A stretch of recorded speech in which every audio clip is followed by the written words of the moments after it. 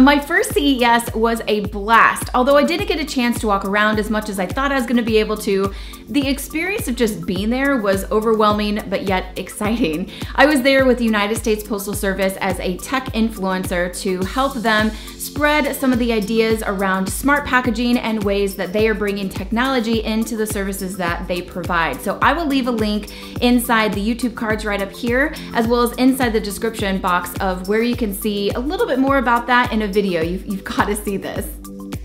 So being able to meet up with old friends and new friends still topped all other experiences. First my friends Samantha, then Crystal and Dan, and so many others.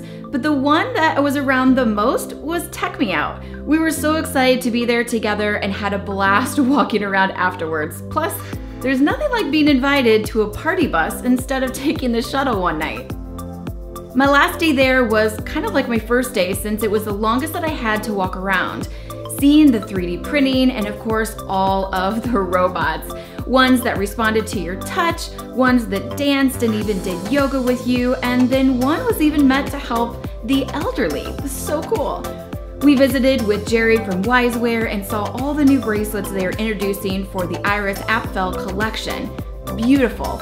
End of story. Hard to believe that they have tech in them, huh? Well, yes, more coming on these as well. Michael Kors and Fossil had their Android Wear watches on display, so I had to spend some time drooling over these. Who doesn't need multiple watches? Next up was my meeting with my friends at Ashley Chloe. Last year they introduced the Helix Cuff. This bracelet holds a set of headphones. I'm loving this.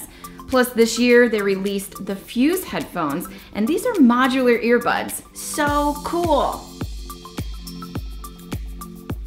This is a fun way for me to spend my first CES, and I think if anything, it just confirms that I will be back next year. So I'm excited to release some new videos that are talking about some of that new tech that I was mentioning in this video. So if you haven't already, please make sure to subscribe, give the video a big thumbs up, and I'll see you in the next one.